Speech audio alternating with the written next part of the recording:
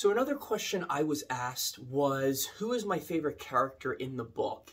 As the author of Till Your Feet Bleed, I'm a little biased to who my favorite characters are. I would say the grandfather and the grandmother. And here's a perfect illustration of the main character, Buddy, with his grandfather.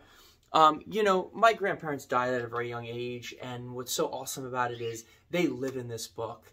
The way the drawings, they look like them, they speak like them, they treat Buddy just like I was treated. So in a way, my favorite characters is the grandfather and the grandmother who raised Buddy, and it's like they're living again, because every time somebody picks up this book and reads it, they're alive in it. So